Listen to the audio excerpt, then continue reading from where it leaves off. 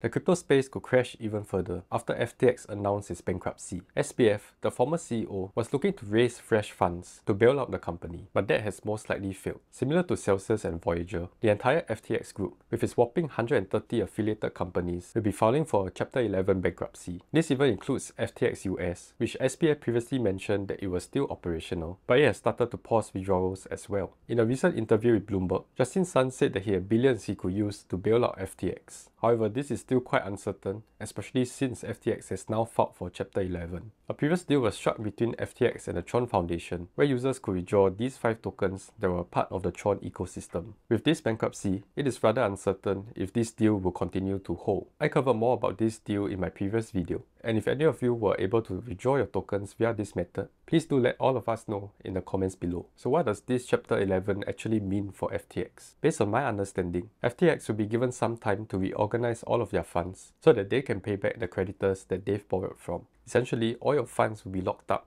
at this point in time. Although SBF mentioned that they'll be prioritizing their users, a lot of things are still very uncertain right now. If we reference the previous incident of Mt. Gox, it took almost 8 years before their customers could recover all of the Bitcoin that they lost. As a result, it may take at least a few years before you'll be able to see some of your funds. And that is also not guaranteed. Things are also not looking good for companies that are within FTX's and Alameda's portfolio. Both of them have invested in at least 250 crypto startups. The most concerning one is Solana, where the leaked balance sheet by Coindesk showed that majority of Alameda's assets were in the form of the Solana tokens. Some of these tokens are still currently locked up, and Alameda won't be able to sell them. However, they still control a huge amount of these SOL tokens, and if they are looking to raise funds to pay back their creditors, this could lead to a huge sell-off of all of these SOL tokens. This may result in a huge crash in Solana's price. Some other companies in the portfolio that caught my eye include the Near Protocol, Polygon, and 1inch. It is very possible that all of these tokens could also experience a huge crash in their price. If you still have funds on a centralized platform, I would strongly urge you to withdraw all of your funds as soon as possible. Based on the previous crashes of Terra, Celsius, and 3AC,